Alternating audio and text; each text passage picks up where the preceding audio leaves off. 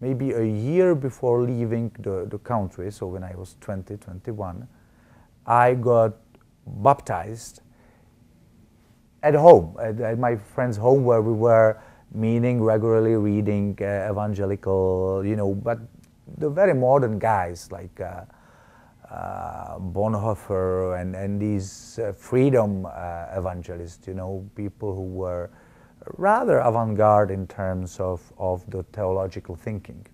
Why did you decide to get baptized at that age? Yeah, it was something that at the time was very meaningful to me. It was a very, very rich and enlightening to me alternative to the philosophy that was being served to us politically and Marxism and the thing. And as all religion, I would say also, obviously, it was because there was a community of people who were very interesting and very strong, people with whom I'm friend until today.